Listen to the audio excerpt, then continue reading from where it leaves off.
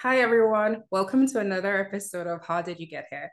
On today's episode, we're going to be talking to Dr. Terry Harris, who is an associate professor in accounting at the University of Durham. Welcome, Terry. Thanks, Melanie. Happy to be here. Okay, so for those of you who don't know, I actually met Terry when I was an undergrad student at the University of the West Indies Cable Campus in Barbados, where Terry is originally from. So, Terry, do you want to talk a little bit more about Barbados, where you're from, your different experiences, and just who you are as a person? Sure. Right. So as you said, I'm associate professor now at Durham University, originally from Barbados, where I taught at University of the West Indies for a couple of years, and also I did my undergraduate and postgraduate master's degrees at University of the West Indies Cape Hill campus. A little bit about Barbados. So Barbados, of course, is a fantastic island. You should visit if you've never been. It's almost as good as St. Lucia, but it's just a We nice, have nice mountains. country. Yeah, of course, we have mountains. Yeah. Don't forget, some my family's from St. Lucia, so I still big up St. Lucia all the time. Yeah. Okay. Yeah, and well, I guess the people want to know, how did you get here? How did you become an associate professor? What exactly led you to this field, and just what is it like now being an assistant professor at a university in the UK? Okay. Well, I I kind of planned my undergraduate course of study focus on combining computer science and accounting and finance because those are my main interests. So I studied computer science and accounting at University of West Indies undergraduate. Um, Undergraduate level, and I did a master's in computer science, and I also did the ACC in accounting. And so how I got to Durham is I wanted to do my PhD. At a point in time, I was teaching at University of the West Indies, in the management studies department. So I was teaching accounting essentially at the University of West Indies, and still teaching. I think I was also teaching in computer science department as well, but teaching tutorials, nothing major, just teaching tutorials, basically in computer science department, and I was doing a little bit of lecturing in my studies. So I wanted to like cap my studies off, and I wanted to do a PhD, obviously, because I was pursuing an academic career, and of course, you have to do this PhD thing if you're going to be pursuing academia. They kind of like twist your hands. You have to do it. So I'm looking around for universities, and I first made contact with a gentleman that turned out to be my supervisor, and Dennis Phillips. I like his profile. He liked my background in computer science and essentially accounting and finance. So we were a good match for each other because a lot of the work that he was interested in doing was making use of data analytics. And of course, if you had programming skills, this turned out to be very useful, using data analytics to develop variables to understand certain phenomena in finance. And this is how I came into contact with Durham, my supervisor. I started doing my PhD there with them. And then at some point in time, and an opportunity opened up at Durham for a teaching position open at Durham, and this is basic lecturer position in the accounting department. And he told me about it, and I applied, was shortlisted, was interviewed, and by some miracle, they selected me, and the rest is history, actually. So that's what happened. It's not by some miracle. We all know that you're super smart, so don't try and downplay it, please. Oh my goodness. I don't know. No, but I'm really interested in finding out whether or not you had that plan in mind when you were deciding to major in computer science and accounting. Like, did you know that this is the pathway that you would be interested in following, or? Oddly enough, in my life, I tend to just go where life is taking me because I tend to try to go where go with the flow, right? As opposed to trying to fight where the current life is taking you. Because of course, if you go with the flow, maybe you can take advantage of more opportunities that way. That's how I tend to live my life. But in this case, with respect to what I wanted to study, I was very selective about this because I knew I wanted to do something creative. So I wanted to pursue computer science, and I also wanted a job. So that's how accounting came in. So at undergraduate level, I was like, okay, well, I opened the paper. I remember being on my mother's table, dining room table, and thinking about, okay, so what am I going to study at university, right? And I'm thinking, okay, well, let me open the paper and I'm seeing jobs for accounting, accountant, assistant accountant. I was like, okay, well, I know I'm going to be doing accounting because Yeah. I'm going to get a job that way. And then I wanted to do something creative, and computer science was that thing that where you could, you can actually create a a program. You could do. There are a lot of things you can do with computer science. So I knew I wanted to pursue that and something else, and that something else was accounting, just for career purposes. Also, given my interest in accounting, I wanted to pursue a career targeted at some of the financial accounting standards. So this can become very technical, but there are some accounting standards that were um, scheduled to come out when they were graduated, and it turns out that the combination of accounting and computer science skills would make me very marketable when I graduated. In particular, the standard was IFRS 9, but that's again an accounting thing. Yeah, I know nothing about that, And but right, that's why I'm not gonna go in that direction anymore. no, Right? but I mean, there are people listening who probably have very Like, much yeah, right, to yeah. talk So about. I wanted to make sure that I have the skills to fit the market at the point in time when they would graduate.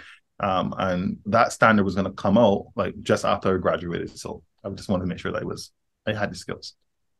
That's so great because for me, it's unbelievable that you're actually able to think that far ahead and you're looking at like the jobs that were available. Because as you know, I studied languages. I personally did not care about what career I was What going did to you go into. love? Right? You did what you love. But no, I'm just very much in awe that you're actually thinking that far ahead because a lot of people we have on this show, they just talk about, yeah, they fell into their career, but for you, it was very much planned out. So that's very interesting to see for I, me at I, least. I still tended to go like where like it was taking me, Yeah, because so that philosophy was still on guiding things a little bit. yeah. But I did have this plan. I wanted to do computer science and accounting. I also wanted to pursue, like, for my master's I did like machine learning, and that was my specialization in computer science. And at that point in time I was like, okay, well, I want to teach computer science. And I was hoping that I would get an opportunity to teach in computer science department, and I did, but only at the tutorial level and demonstrating labs. Opportunity for the opportunity for me to actually lecture came up in accounting in the management studies department. So then I Yeah. went over there because that's where the opportunities were presenting themselves. So it's kind of still like I still fell into this path, but in terms of, like, I knew that I wanted to study computer science and accounting. Yeah, it was kind of deliberate about that. Yeah. And something that I'm also thinking about right now is the teaching aspect of it, because again, I've taught, I know how challenging it can be. It's very rewarding, but it's still very challenging trying to adapt to different audiences. Yeah, so what has that whole thing been like for you in education, having to lecture, working from tutorials and going into becoming an assistant professor and everything? Was that something you were planning on doing, you were interested in? And how do you feel now, many more years of experience in this field? Right. So this is another area where I just kind of went Okay. where, like, I mean, so I actually did not plan to become a lecturer. I just knew that I wanted to pursue computer science and accounting, and I also wanted to pursue finance. But you can only do two. You can only double major at University of West Indies. So I knew I wanted to do that, and then after undergraduate level, I wanted to do a master's to maintain my to update my skills in computer science. I was focusing on machine learning for my master's, and I also wanted to maintain and update my skills, my qualification in accounting. So I pursued the ACCA, right, which is an accounting professional designation. So it was just when I was pursuing my master's on the University of West Indies has a fantastic facility where they encourage MPhil students, because I was an MPhil student pursuing the computer science masters. They encourage them to teach, and so I started teaching tutorials in computer science and demonstrating computer science first, and I kind of liked it because for me, it was like a big show, right? I get to perform in front of an audience, and they can't really leave, right? They have to come here to this tutorial room, and I have to talk to them, and they can't go anywhere, and then they pay me to do it. So for me, it was kind of like a performance. I was like, I like this, and so that's where I started, because that was my first experience teaching. So that's how I felt I love teaching at the point in time. And then, then obviously transferring into my studies department at University of West Indies and teaching there as well, but teaching obviously different subject matter in accounting. Yeah. And it was the same type of thing. It's a performance. Luckily, in my studies, the classes are a lot bigger. So in Yeah. my studies, you have like 300 students, and I'm there talking about accounting, and the students can't leave, and this is great. So so that's how I felt. That's how I liked. That's how I fell in love with teaching, because it really is like you're trying to communicate, Yeah. and the students, and obviously seeing them learn, and that sort of thing is good. Well, that's great. And I'm happy for you that you get to hold your students hostage while you, while you teach them about all of your accounting stuff. Interesting. And I see you smiling and you're happy about everything that you've been able to achieve when it comes to being an educator. So I just Mhm. want to know, apart from that, or probably including that, what have been some of your best experiences in this field of being a professor and everything? And my best experiences, so some of the better experiences I would have had here would obviously being acknowledged by my peers and colleagues. So having papers published Mm. in good journal, well, in some of the top journals, and obviously being acknowledged and promoted. So obviously everyone wants to feel appreciated, and so those, in terms of my career, being obviously promoted, because I started as a PhD student with Durham, and then I've been through the ranks. Now I'm now associate professor level. So being promoted to that level is obviously a great experience, and being acknowledged, having papers accepted is a great experience. Of course, having them rejected isn't so nice, but that happens. That's the way how things work. Just being acknowledged by my peers and obviously by my students, having them appreciate what I'm doing and trying to do, because ultimately they can tell when you're actually trying. Yeah. So I am. So having them appreciate my efforts, all those have been the most rewarding experiences for me. Oh, that's so nice, honestly. No, because everybody wants to feel appreciated. And when you actually have students and colleagues who see the work that you're doing, especially when you come from a place that's very different from them, especially coming from the Caribbean, I'm really trying to figure out for you, or probably you can tell me, what has that experience been like for you coming from the Caribbean to the UK at a university where probably you're not seeing a lot of people who look like you or from the same background as you. So what has that been like for you specifically, if you want to get Yeah. into it? Yeah, so Durham is definitely like that, right? So Durham is um, not a place where you find a lot of people of color, to be honest, in terms of the university. But luckily, I'm in a department. Well, I say luckily, but I'm in a department and that has as pretty diverse both in terms of gender diversity and in terms of ethnicity as well. So that's been good. So a lot of my colleagues are it's good to see, obviously, multicultural um, have multicultural perspectives on various issues that we face as a department and as a school. So that's been good. In terms of the overall Durham experience, yeah, it's different. Durham is very small. It's not like London, where again, multicultural. It's not like Manchester and these major cities that you'd find in the UK. It's a very small, quiet town. It's similar to Barbados in the sense that it's small, but apart from that, all of the similarity kind of ends, right? Is very different, and you just have to get used to it. Luckily, also they're very interested in cricket. So cricket is a massive sport here, and so you just try to engage in Yeah. in cricket. And as a person who's from Barbados, there's a lot of cachet associated. They think that I'm the next Malcolm Marshall, which Yeah. I'm not.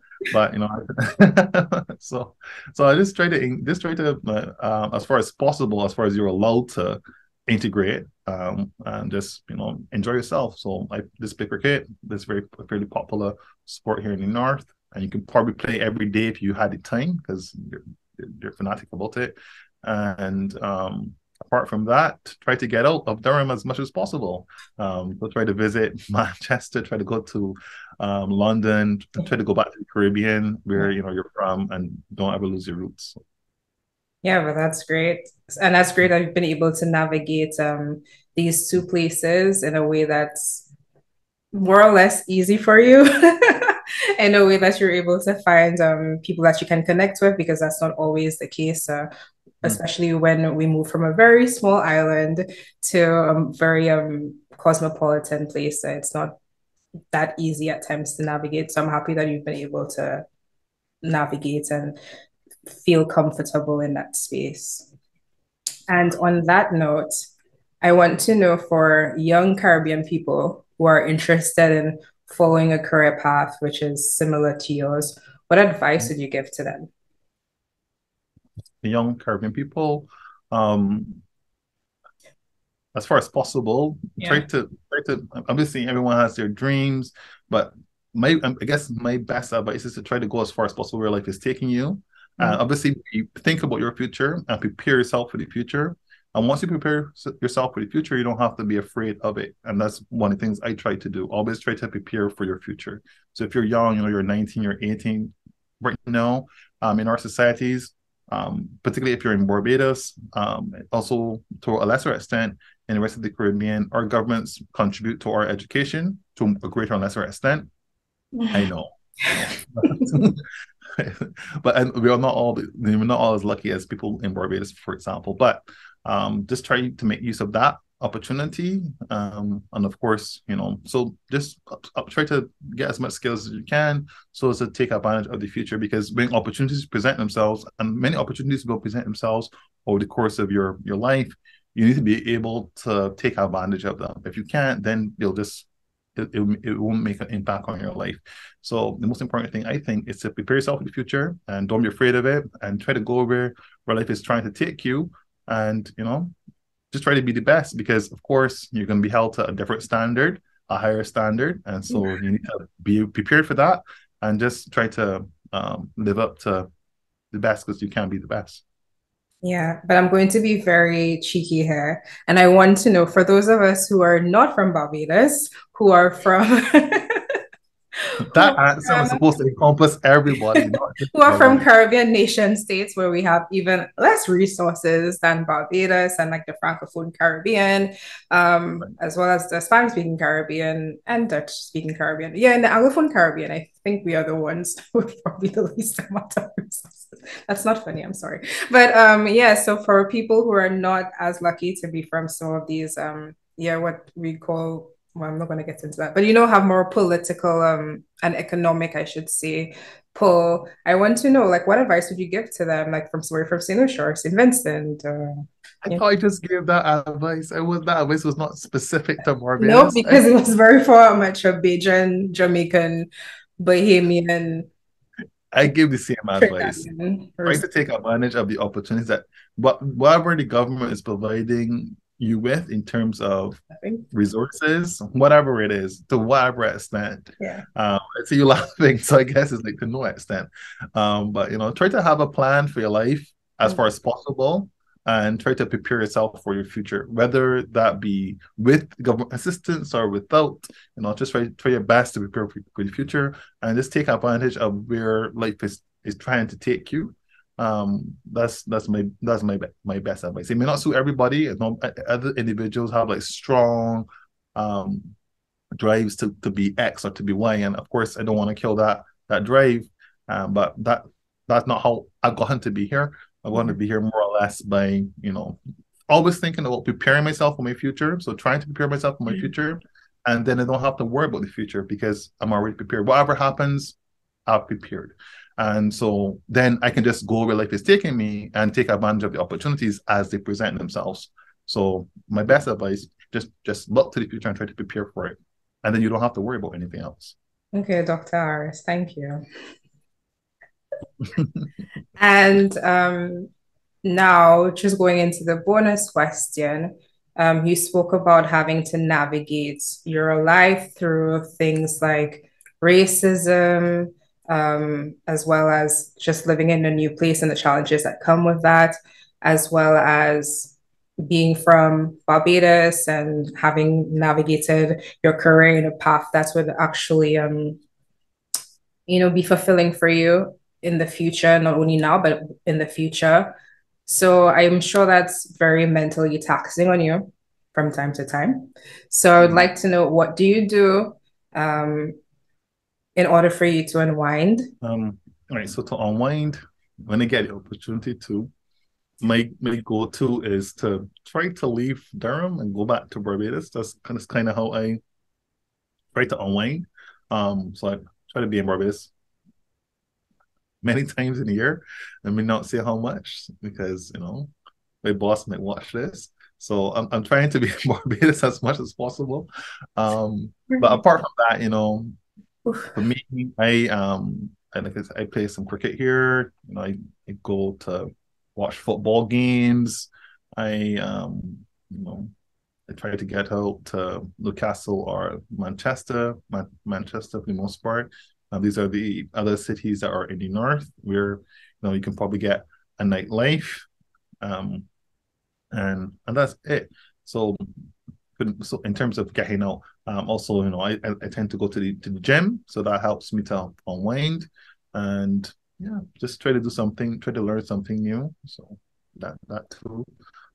So there are many things that I know any tactics, but the number one is I just try to get home as much as possible. I try to get back to the Caribbean where the beach is warm, well the sea is warm, well the beach is warm too. Where where you can actually walk outside without having to be all clothed up. It's not freezing. Where you see faces that look like you, faces that look familiar. You can be with your family. That's what I try to do, for the most part. Okay, Mhm. well, thank you so much, Dr. Harris, for taking the time to speak with us on today's episode of How Did You Get Here? And I just want to know, where would you like to be found? So you can find me on LinkedIn for the most part. I'm also on Facebook, Instagram, but LinkedIn. So if you want to, just Terry Harris, LinkedIn. Yeah. And I know you have a podcast. So do you want to talk a little bit about that and what it entails? Yeah, sure. We've had a podcast, for the last 3 years called Just Politics. Yeah. Where my co-host, Ayo Olalara, and I talk about this politics in the Caribbean region. So that's where we try to focus. The podcast is on Facebook, and then you can also find it on YouTube, Just Politics. Okay. So I'm going to put that in the description box below. Thank you so much for taking the time out of your And day. thank you, Melanie, and congrats on all of your achievements. And thank you for having me here today. Oh, thank you, Dr. Harris. So now we're going to tell our viewers. Bye. Ciao.